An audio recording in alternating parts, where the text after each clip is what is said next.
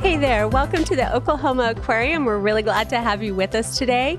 My name is Ann Money, and I'm the Director of Development and Research here at the aquarium. And now I'm going to let all of my lovely friends here introduce themselves. Tilly, to start with you. Hi, my name is Tilly Holliday, and I am the Dive Safety Officer here at the Oklahoma Aquarium. I've been a diver and dive instructor for the past 25 years now, so it's quite a great honor to get to take care of all of the divers and the beautiful fish here at the Oklahoma Aquarium. So that is what I get to do. And you haven't lost anybody yet. No, so I haven't. You're doing a good job. It's too much paperwork. It's too much paperwork. That's because I don't dive anymore. That's because Kenny doesn't dive anymore. I'm Kenny Alexopoulos. I'm the Chief Operating Officer at the Oklahoma Aquarium. And this is my close team amongst quite a few others that I wish could join us today. But and then I'm going to pass it over to John over here. And my name's John Money. I am the Deputy Director here at the Oklahoma Aquarium. I'm a marine biologist by schooling, and I sort of fell into the aquarium industry, and I'm really glad that I did, and it's been a great time. I've been hanging around this group for 30 years and can't seem to shake them, so He's giving me dirty looks. I'm not sure how great of a time it was, but all right, thank you. All right, so right now we're going to tell everybody how old we are, or real old. We're going to talk about how long we've been here and where it all started. So the three of us met in Seattle many, many years ago. We were very, very young. I'm just kidding. We were already adults then. But we were working in Alaska on fishing boats, and I'm going to let you kind of take it from there and talk about that. Yeah, so, like I said, I'm a marine biologist by schooling, and my dream was to study marine biology, do research, work near the ocean. The thought was, you'll never make money as a marine biologist, but I figured I'll be poor on the beach. So here I am, landlocked in Oklahoma, living in Tulsa. So obviously I've made some horrible decisions in my life. But when I got out of school, I ran off to Alaska to work on fishing boats, and I met some great people up there that obviously we've had some long relationships. Kenny I actually knew in school, so we went to school together. Texas A&M. Texas A&M Galveston. Yeah. We are Sea Aggies. Yes, absolutely. Gig 'em Sea Aggies. So it was, when we went there, I think there was about 400 students. Yeah. Small school on Galveston Island. And again, the promise was, to live near the beach. And so went off to Alaska, started working there on fishing boats. And through a chain of events, we had the opportunity to get into the aquarium industry. And while we were in Seattle, I met Ann. And so as I say, the rest is history. Well, before that, though, he came back. And, and because I'm such a scholar, it took me like 6 or 7 years to get through to college. So he left me behind. You're and then he came back, and I had a girlfriend at the time I was living with. And so she kind of conveniently moved out right when he came back into town. So, and we kind of knew each other a little bit, but not super well. But he needed a place to crash, so John moved in with me, and I think the last thing he remembers was the house full of really nice furniture and all kinds of good stuff. And so he thought that's what he was going to be moving into, and then she took the everything. Girlfriend took She took everything.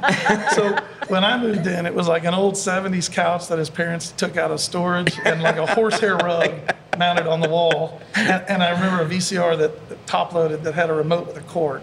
So okay, come on now. impressive. We're not Nice. that old. Nice. Anyway. Nice. No, it was old. That was old then. We came back from Alaska and then settled back in Galveston. And so John and I had a house on the canal in Galveston. It was a lot of fun. And we actually hadn't talked to Kenny in, it had been a year or so. I was selling mobile homes. That most marine biologists kind of settle into those kind of jobs. Part of the path, right? Yeah. So Kenny comes down to Galveston one day and he goes, okay, guys, I've got this opportunity. He said they're opening an aquarium called at Moody Gardens here in Galveston. And I really want to get into that field. And he said, well, there's a job. And the job was hatching penguins overnight for $6 an hour. And I'm going, okay, you should probably come and live with us for ran free for a while, and definitely the rest is history after that. Because from hatching penguins, you went to fish. right. So yeah, it wasn't as glamorous. Why as it did sounded. you walk away from penguins? Well, they don't smell very well, and Fish are less Now, stinky. just to clarify, he wasn't sitting on the eggs to hatch them. He was. think I was was. rubbing them a lot. I think he was. So yeah, actually, I was basically a glorified janitor. So they collected these penguin eggs from South Georgia Island, and there was about 50 of them, and so they were in these 100-year-old incubators in a USDA quarantine, and you had to shower to go in, and anything you brought in had to stay there for the length of the quarantine, and then you had to shower and come back out. So my job at the time was to work nights, so all night long doing nothing but cleaning after everybody and their boots and everything and then writing down stuff about the penguin temperatures and whatnot. And then when they hatched, of course, I was cleaning after biologists and penguins. So yeah, it was a lot of fun. But then they had an opening that's when they got the first animal holding for the fish, and that's really kind of my thing and John's thing. And so I got in on that and did pretty well. Yeah, at the time, I think I was still in Alaska, so I was working for the International Pacific Halibut Commission. I was doing long line surveys for halibut. He was doing cool stuff. And the contracts were like 90 days on, 90 days Literally. off. And So then I I ruined his would life. go up and fish in Alaska for 90 days for work, and then I would come home and fish in Galveston for fun for 90 days. And in one of those 90-day breaks, Kenny said, there's an opening, and you ought to come in and talk to him. And I thought, well, if I hate this aquarium thing, I'll be back up to Alaska in 90 days, and I never went back. So it's been aquariums ever since. So we went from catching fish and processing them to keeping them alive in tanks like this, and it was a good move. So John and I had no idea how to run an aquarium. Really, we were kind of faking it. You learned Full on, Yeah. full on faking it. But, Everything's easy if you don't know what you're talking about. Somehow we were better than everybody around us because we ended up getting promoted somehow. I don't know what they were thinking, but so we were kind of running the show as far as the animal collection as far as fish and that kind of thing and sharks, and it was kind of a trial by fire, and we had a lot of things we didn't know, and the aquarium itself really wasn't complete, even though it was kind of complete, but it really wasn't, and there was a lot of problems to still the a baby. aquarium. Yeah, I always think of it as a turnkey thing. It was built by people who didn't run aquariums, and they handed the biologist the keys and said, here it is. And as a result, a lot of things didn't work. And I think that's... And it wasn't because of a lack of money. No, they spent a lot of money on this aquarium, and there were things lacking. And I think we saw the opportunity when it came to come to Oklahoma to do it differently, to come early, to design the aquarium, to be involved in building it. I want a floor drain here. I want a chiller Well, you guys there. did it so well. I mean, you really learned how to run an aquarium there. And you did it so well that the then director of Moody Gardens asked you to come up and open this aquarium in outside of Tulsa, Oklahoma. Absolutely, yeah. And so prior to us coming here, though, but like John was saying, is that we learned a lot because things weren't working. So we did a lot of fixing of things, and there wasn't a real tight schedule. But one of the things I remember is with John is we were getting king crabs one time, and we didn't have a system for king crabs, and we didn't have a chiller for king crabs, but they were on their way. And of course, we like to eat king crabs, but in this case, we were trying to keep them alive. And so John and I were trying to figure out how we're going to keep these things alive without a chiller, because they need like 50 to 45, 50 degree water, something like that. So John and I decided that there was a walk-in freezer that was working. So we built an entire filtration system in this walk-in freezer, and we were freezing our butts off putting this thing together. And when the crabs arrived, we put them in the tank. So when you walked into this freezer, the whole thing was fish tanks. Yeah. So it was kind of you kind of got to improvise. But anyhow, I digress. That kind of segues though into what you had to do when you came here. Yeah. And this was so Kenny talked us into moving to the middle of the country as well. Yeah, we were talked into a lot of things over the course of this career. So, yeah, absolutely. So when I came here, and I was the first one to kind of test the waters, and Jinx wasn't really what it is now back then. This was June of 2000. And so there was a Jinx Feed and Tack store right there on the off Main Street, and the budget, otherwise known as our tank supplier yeah, at the time. our budget was almost non-existent. So that's why we came, really, because we got to build this place. They needed us, honestly, because the budget wasn't there to have it built by companies. So we had to figure out a way to cheaply build this aquarium by hand, and thank God that these guys came, up here, because there's no way I would have been sunk. So I remember our office was an old train depot, which is no longer there. It's like a 100-year-old train depot. That's cool. And and so I knew we didn't have much money, so we were gonna. Our first task was to build this quarantine facility in an old machine shop downtown Jinx. And so for tanks, I went to Jinx Feed and Tack. First of all, I got the tools from a pawn shop, and because that was our budget. So I got pawn shop tools, and then I got a hog trough. And I figured we could make a fish tank out of it by putting glass in it. So I had this hog trough outside under a shade tree, and I was putting windows in these hog troughs. And then we got that machine shop and went in there, and it was dormant for 10 years. So it was piled high with old trash and hospital beds and rolls of carpet. And we kind of rolled up our sleeves and got to work and cleared it out. I remember when we turned the water on, water was pouring out of the walls, it was a good time, and so that's how we kind of started. So you can imagine our shock when we got here. Yeah, we went from living on an island, I think that we were in a 12-story glass pyramid, Yep. $67 million aquarium. And That's not where we live, but yeah. No, that's where we work. I lived on a beach house, On a in canal. Jamaica Beach, so it wasn't horrible. And then we were in this old machine shop, and I think you rolled up the door and birds flew out. Yeah. And I said, what are we doing? Yeah, pigeons and starlings. That's all right. Yeah, it was pretty incredible. Yeah. It was a culture shock for sure, but again, the things we learned those first years, Yeah. I mean. And the first fish we got, by the way, we already had a casualty. First fish we got, believe it or not, were some piranhas.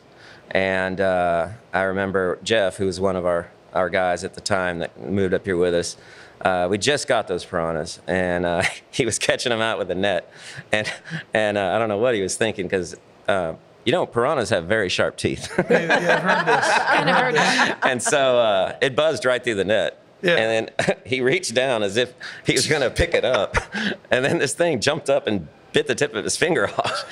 That was our first fish. Yeah. So we really looked professional at that time. We were a little worried. We've come a long way. We've come a really long way. Absolutely. So we're going into our 20th year now, which is insane to think about. Mm-hmm. And over the course of these years, I mean, we've had amazing people come and go. And we've always thought of this place as it's either it becomes your home forever and you can never leave ever, or it's a great stepping stone for a future career in biology. It's the only place in the region where you can work with fish, you can get in the water and dive. And actually, one of our first dive safety officers, Mitch, you knew him when you were young. Yeah, you were he helped me through my dive master class. Yeah, he was my instructor for my dive master class. I have pictures of me and Mitch from 20 years ago down at the lake, him helping me get down into the lake.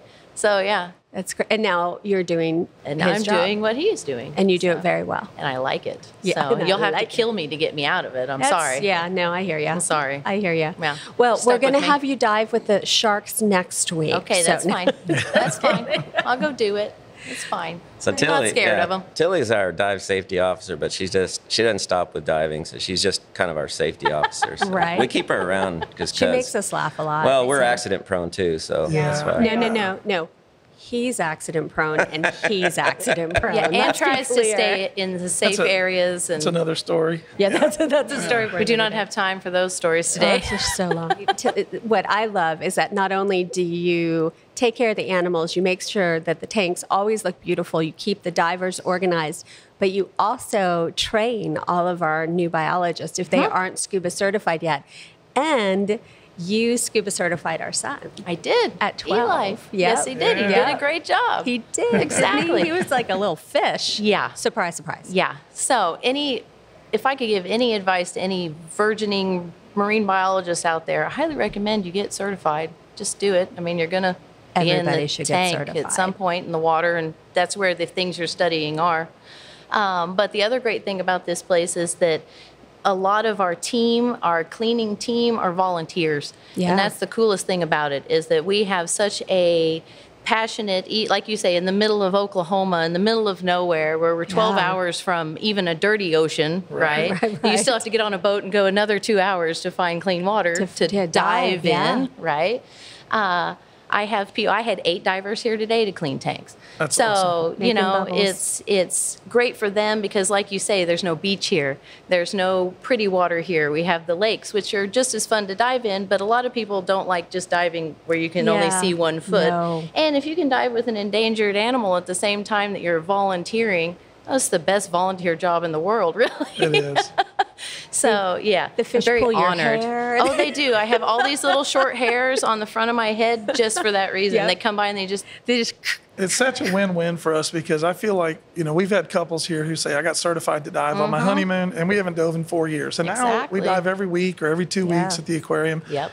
And then for us, it's a great thing because they scrub the rocks, they feed some of the fish, they interact with the public, the kids.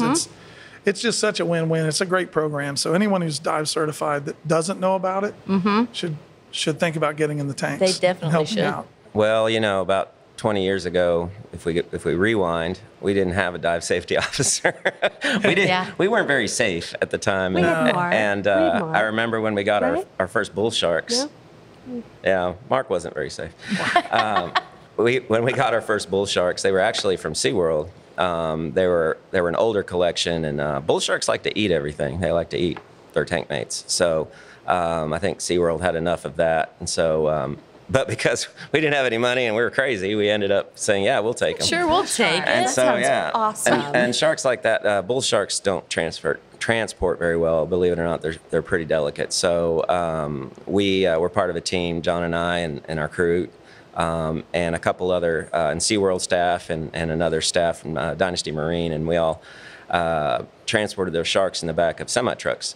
You And know we'll what, get though? into that a little I was bit gonna later. say that's a great segue But, to tell people to yeah. come back and join us again. But when we, so that's how we got our bull sharks. And in the beginning, we didn't have dive safety officer. We didn't even use chain mail.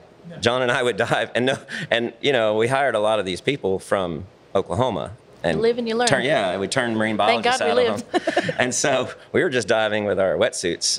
We have all our fingers and toes. I was about to say, Yeah. everybody still has their legs Yeah. and arms, we promise. Absolutely. We're good. So we got those sharks in our first quarantine that we built. Not the machine shop, but the first building on site was a 10,000 square foot quarantine facility, and it's still here, what's left of it. And What's left? and so when we actually, and during that time, so that's when we got those bull sharks. But during that time, we started. We were about to move into the actual facility to build the aquarium, and when we moved in, it was just black painted plywood walls, and so everything had to be done by hand. So all the filtration, all the fake rocks and fake corals and all those things, the walls, everything we had to build, just the team. And, so that's how we saved millions of dollars, because there's no way that this aquarium could have been open. It was Right. it's about a $35 million project, and I think we came in right at 20 million. Yeah. So that's And we kind of couldn't the deal. do it without our volunteers. We couldn't do it without our volunteers supporting We us. still have and some of those volunteers we here do. today. Still, some of the volunteers that started with us, like almost day one, and they're family now. They're Yeah. family.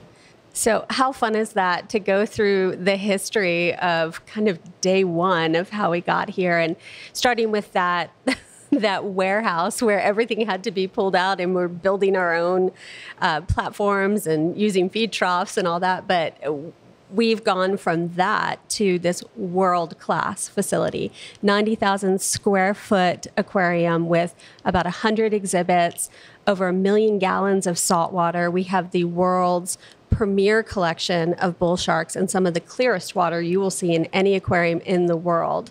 And people come from all over the world to see our exhibits, to see how we do it, to see the filtration that you guys designed, to see how clean our tanks always are. We have taken what was this little place and made it into something that I would put up against any aquarium in the entire world. And we're not done yet. And we're not done yet. Yeah, we build new We just got exhibits every started couple now. years. Right? We just proved ourselves now. Right. Now the real work starts. I'm so Right. proud of some of the tanks like the Reef here that have been renovated in the last few years, and they're so much more spectacular. But I'm Yeah. also really proud of these tanks that we built 20 years ago Yep. that are still out there, that still, Hold their own. and they still Yeah, hold their own. yeah. I mean, you know, we didn't know then what we know now, but I think we did a pretty good job of getting this place Agreed. off I the would ground. say And so, It's just yeah. getting better and better every year. I'm more and more proud of it. Yeah, So. yeah, absolutely. Well, thanks for joining our podcast today. This was a great conversation. I really appreciate it, you guys. And I hope you enjoyed it. And I hope that you will chime in again for our next Oklahoma Aquarium podcast.